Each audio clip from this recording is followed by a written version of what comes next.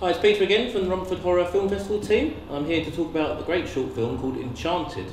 I'm here with the filmmakers. If you'd like to introduce yourselves. Hello, I'm Andrea, the writer-director. And I'm Francesco Gabriele, the producer of the film. Thank you so much for joining us, guys. Francesco, you were actually here last Horror Festival with your film, For Sale, which was a wonderful short film that won an award. So great to have you back. Lovely to see you again. Thank you so much. It's fantastic to be here. Yes, and we are here again with a different movie that in a different role this year. But it's fantastic. Thank you so much for the opportunity. You're welcome. So Andrea, you wrote this film. Tell us the kind of the plot outline. What's it about? So, it's about an artist that he thinks that my question was, how far can you go in the name of art? So he's experimenting with his muses. But the original idea of Enchanted, it was, when I first thought about it, I really wanted to do something horror. That's when I decided, okay, I want to do horror. Mm-hmm. So I had this idea in my mind. It was originally darker, but the great thing about the short films is that you can experiment and learn a lot. Mm-hmm. And but the initial decision of having no dialogue, just music, sound effects, to create this dreamlike experience, it was from the start. Okay. So yeah, I've had an amazing team behind me, and in one day we just did it. In one day, the shoot was one day. Yeah. Wow, very impressive. Yeah. What else? Because we also have some photography at the end. Yes. And, we actually had like 2 units working on the photo shoot, on the videos, and I'm absolutely proud. It's a great piece. When did you two start working together on this project, or have you worked together before? We collaborated together on several small projects before, like also some corporate videos that we did together, some backstage videos, and then the first, let's say, bigger collaboration was For Sale, where also she collaborated in a different role because she was there in charge of costume and art director. So these are things that are a constant, I would say, in her art. And then we started to, collaborate more, and then we worked on Enchanted, and from there now we are developing also other projects, and the next project that I'm producing and she's directing. So I would say we started to work together probably 4 or 5 years ago. Yeah. Great. Good stuff. So let's talk about how you raised the funding for this film. How we raised funding? Well, we were actually self-financed. Mm-hmm. But we were also lucky that, for example, the location, I had access to it, and we didn't really have to cover for that. So it was great. So it was a found, existing location. Yes, and most of always for the set we had to bring in some stuff, but most of the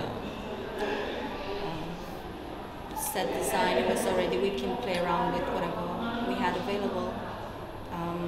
So a lot of the budget, let's just say, it went into equipment, into costume, and post-production, of course. Of course. Yeah, that's obviously a big expense. I think a lot of people are surprised at how much that kind of stuff costs. So okay, kind of on the subject post, we just mentioned outside just about the score. Really wonderful score, really great. Do you want to who did the score?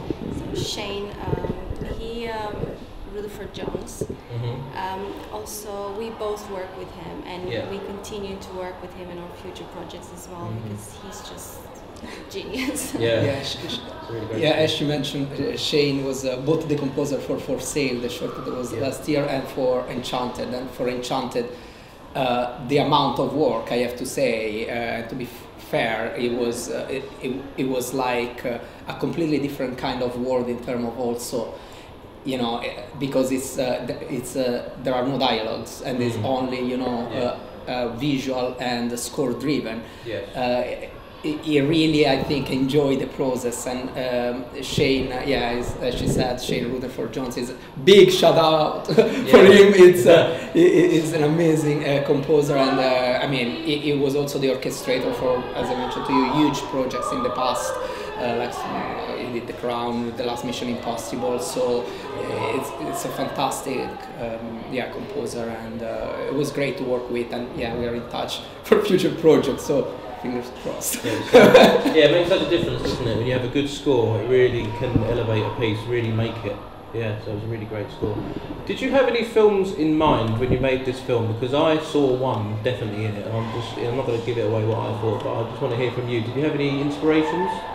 Well, my main inspiration for the Oliver, the photographer character, I had in mind Perfume, the Story of a Murder, because I just love, you know, he's innocent but also very evil in a sense. But after some friends of mine saw it, they said, well, it kind of reminds me of Neon Demon, and I was like, oh wow, okay, that's another one I hadn't thought of. At that time I didn't know what it was, and I watched it after, but I haven't heard any other examples. I really like Neon Demon, it's a great film, but I was thinking Peeping Tom. Have you seen Peeping Tom? The British film from 1960. So it came out the same year as Psycho. I'm going to go really film nerdy now. It's called Peeping Tom. It was made by Michael Powell, who was in the 40s and 50s. Him and Emmerich Pressburger were like two of the biggest directing sort of producing partnerships. And they made films like The Red Shoes and Colonel Blimp, lots and lots of films. But he, on his own, made a film called Peeping Tom. It's about a photographer who has like a camera with a tripod, and his whole fetish, I guess, is that he takes pictures of women, but at the point where he kills them with like a dagger that's hidden in the tripod. And your film really reminded me of Peeping Tom, and it's an amazing film. You should see it. It's definitely watch it. One of the best British horror films of all time. It's amazing. Wow, because it's quite, my main objective was that he is obsessed with, you know, the capture the best. Exactly that. Picture is in between life and death when the so interesting. You've not seen it. Wow, I love that. No, it's interesting that you've made your own standalone piece, and it's that's great. I love that. So we're at a horror festival. I've just talked about horror films that I like. What are some of yours? What kind of things do you like? I mean, I do love, in terms of horror, I love the supernatural ones. So of course I love The Shining.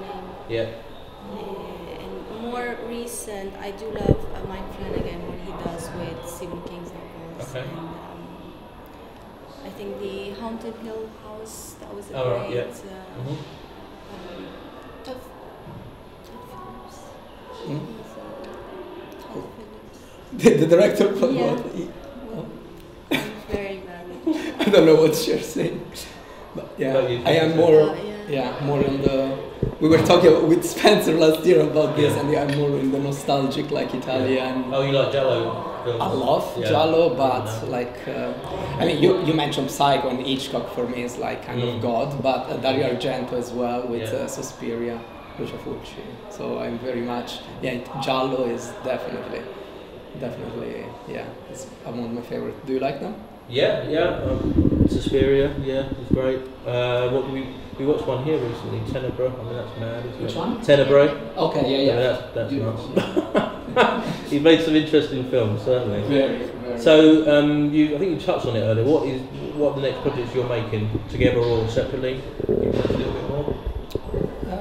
So my next one is another short, dark fairy tale.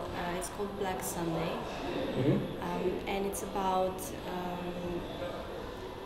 Let's just say a girl uses tarot cards to guide this very strong connection between two souls. Okay. And long story short, we're just gonna bring to life some tarot cards. Oh wow! Okay.